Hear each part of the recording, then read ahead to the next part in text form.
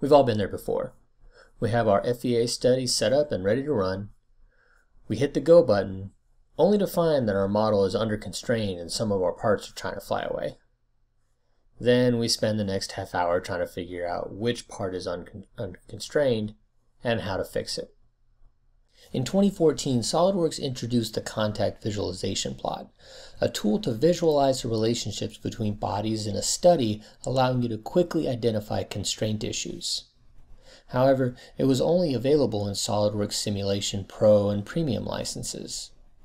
That is, until now.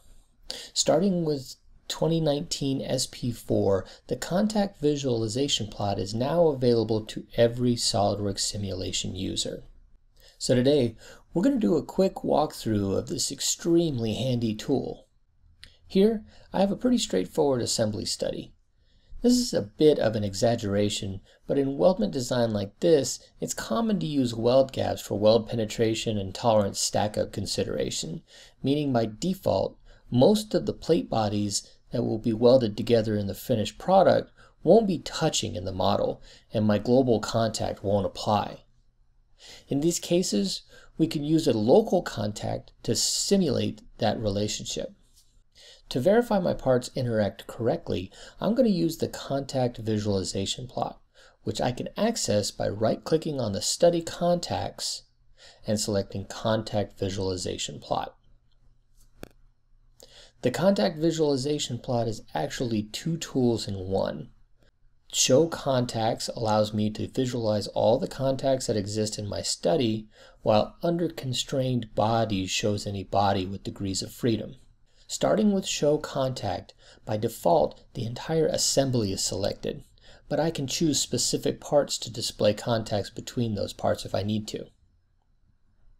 Selecting Calculate allows me to display all the contacts for this assembly, which are visualized in the graphics area using the legend found here.